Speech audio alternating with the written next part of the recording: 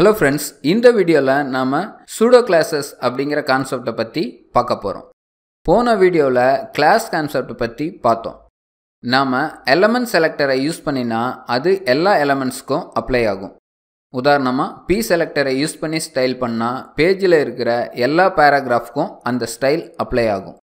id selector use பண்ணி style எழுதும்போது ஒரே ஒரு பர்టిక్యులர் elementக்கு மட்டும் அப்ளை ஆகும்.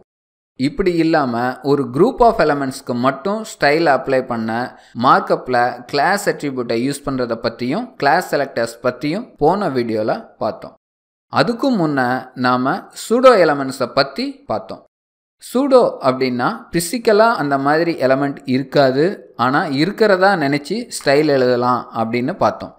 உதாரணமா ஃபர்ஸ்ட் லைனையும் ஃபர்ஸ்ட் லெட்டரையும் டார்கெட் பண்ண முடியும்னு பார்த்தோம்.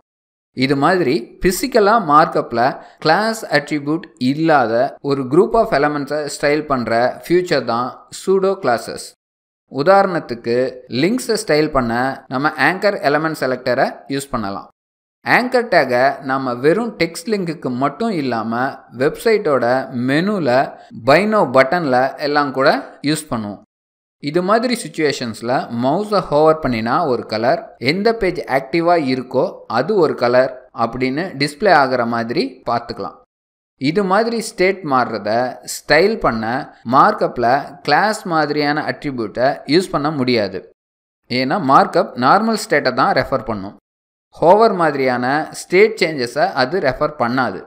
இந்த மாதிரி மாறுற ஸ்டேட்டை டார்கெட் பண்ணுறது தான் pseudo classes. 5 pseudo classes CSSல இருக்கு. என்னென்ன கிளாஸஸ்னா link, visited, hover, active and focus. pseudo elementsல double colon வரும், pseudo classesல சிங்கிள் கோலன் வரும். இதை எப்படி யூஸ் பண்றதுன்னு பார்க்கலாம். ஃபர்ஸ்ட் லிங்க் pseudo classes பத்தி பார்க்கலாம். நீங்க ஆங்கருக்கு ஸ்டைல் எழுதினாலும் ஒன்று தான், லிங்க் pseudo classக்கு எழுதினாலும் ஒன்று தான். ஆங்கர் கலர் ரெட்னு எழுதுறேன், லிங்க் எல்லாம் ரெட் கலராக ஆயிடுச்சு. அதில் லிங்க் pseudo classை ஆட் பண்ணினாலும் எந்த சேஞ்சும் இல்லை. லிங்க் எல்லாமே ரெட்டில் தான் இருக்குது. ஏன்னா லிங்க்குங்கிற ஸ்டேட் ஆங்கரோட நார்மல் ஸ்டேட்டை ரெஃபர் பண்ணுது. அடுத்து ஒரு லிங்கை நான் விசிட் பண்ணி அந்த லிங்க்டு பேஜை பார்த்துட்டோம்னா அது ஆல்ரெடி விசிட்டட் பேஜ்னு நமக்கு விஷுவலாக ஒரு க்ளூ இருந்தால் நல்லது. இல்லைனா பார்த்த பேஜையே மறுபடியும் விசிட் பண்ண வாய்ப்பு இருக்குது. இந்த விஷுவல் க்ளூவை தர நாம் விசிட்டடுங்கிற pseudo classை யூஸ் பண்ணலாம். விசிட் பண்ணினா லிங்க் தனி கலராக இல்லாமல் மற்ற டெக்ஸ்ட் கலர்லேயே இருக்கலாம்னு சொல்ல விசிட்டட் pseudo classை யூஸ் பண்ணி கலர் பிளாக்னு தரேன். ப்ரௌசரில் விசிட்டட் லிங்க்ஸ் எல்லாம் டெக்ஸ்ட் கலர்லேயே வந்துருச்சு. அடுத்து லிங்கை ஹோவர் பண்ணினா மவுஸ் பாயிண்டர் லிங்க் மேலே இருந்தால் தனி கலராக தெரிய நான் ஹோவர் pseudo classை யூஸ் பண்ணி கலர் வேல்யூவை டார்க் க்ரீன்னு கொடுத்துக்கலாம். இப்போ ஹோவர் ஆகும்போது டார்க் க்ரீன் இருக்குது. எனக்கு லிங்க் ஆக்டிவாக இருக்கும்போது பேல் க்ரீன் இருக்கணும்னா நான் ஆக்டிவ் pseudo classை யூஸ் பண்ணலாம். ஆக்டிவ் ஸ்டேட்னா நாம் லிங்கை கிளிக் பண்ணி இருக்கோம், ஆனால் இன்னும் மவுஸ் பட்டனை ரிலீஸ் பண்ணலை அப்படின்னு அர்த்தம். அதை ஆக்டிவ் ஸ்டேட்னு சொல்கிறோம். மவுஸ் பட்டனை ரிலீஸ் பண்ணிட்டா லிங்க்டு பேஜுக்கு போயிடும். அதுக்கு முன்னாடி இருக்கிறது தான் ஆக்டிவ் ஸ்டேட். அதை ஆக்டிவ் pseudo classை யூஸ் பண்ணி கலர் பேல் க்ரீன்னு கொடுத்துக்கிறேன். லிங்க்கில் இது முடிக்கும் 4 ஸ்டேட்டை பார்த்துருக்கோம். Normal ஸ்டேட்டான link, hover, active and visited. இதில் கடைசி pseudo class ஃபோக்கஸ். எப்போ ஒரு எலமெண்ட் ஃபோக்கஸில் இருக்கோ, அதாவது எப்போ மவுஸை யூஸ் பண்ணாமல் அதில் கண்ட்ரோல் இருக்கோ அப்போது அது ஃபோக்கஸ் ஸ்டேட்டில் இருக்கிறதா சொல்கிறோம். உதாரணமாக ஒரு டெக்ஸ்ட் இன்புட் ஃபீல்டில் ஃபோக்கஸில் இருந்தால் தான் அதில் டைப் பண்ண முடியும். நார்மலாக நம்ம ஃபோக்கஸை கொண்டு வர மவுஸை யூஸ் பண்ணி அந்த எலமெண்ட் மேலே கிளிக் பண்ணுவோம். ஆனால் டேப் கீயை யூஸ் பண்ணி கூட ஃபோக்கஸை மாற்ற முடியும். இந்த ஸ்டேட்டை ஸ்டைல் பண்ண ஃபோக்கஸ் pseudo classை யூஸ் பண்ணி கலர் எல்லோ க்ரீன்னு கொடுத்துருக்கேன்.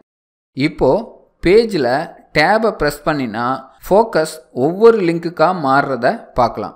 அதே சமயத்தில் ஃபோக்கஸ்டு லிங்க் எல்லோ க்ரீன் கலரில் டிஸ்பிளே ஆகிறதையும் பார்க்கலாம்.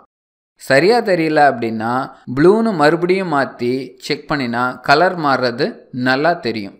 இது மாதிரி லிங்க் நார்மலாக இருந்தால் ஒரு கலர், ஹோவரானா ஒரு கலர், ஆக்டிவாக இருந்தால் ஒரு கலர், ஃபோக்கஸ்க்கு ஒரு கலர்னு, விசிட்டட்க்கு ஒரு கலர்னு ஒவ்வொன்றுக்கும் தனித்தனியாக கலர் கொடுத்துக்கலாம். லிங்க்குக்கு மட்டும் இல்லாமல் ஃபார்ம் எலமெண்ட்ஸ்க்கும் நாம் சூடோ கிளாஸஸை யூஸ் பண்ணி ஸ்டைல் எழுதலாம். பொதுவாக ஃபார்ம் ஃபீல்ட்ஸு ஃபோக்கஸில் இருக்கிறத ஒரு கலர்லையும், ஃபார்ம் சப்மிட் பட்டனை ஹோவரான ஒரு கலர்லையும் ஸ்டைல் பண்ணுவோம். சப்மிட் பட்டனை ஐடி செலக்டர் யூஸ் பண்ணி டார்கெட் பண்ணிக்கிறேன். ஃபோக்கஸ் ஸ்டேட்டுக்கு க்ரீன் கலரும், ஹோவர் ஸ்டேட்டுக்கு ரெட் கலரும் கொடுக்குறேன்.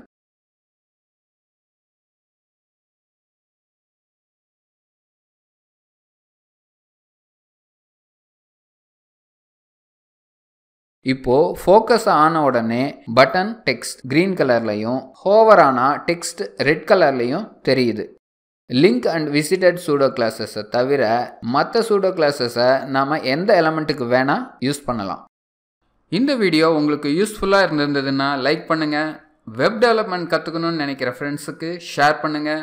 மறக்காமல் நம்ம சேனலுக்கு சப்ஸ்கிரைப் பண்ணி பெல் ஐக்கானை ப்ரெஸ் பண்ணுங்கள். எக்ஸசைஸ் ஃபைல்ஸை நம்ம சைட்டில் டவுன்லோட் பண்ணிக்கலாம். உங்கள் கேள்விகளையும் சந்தேகங்களையும் ஃபாரமில் கேட்கலாம்.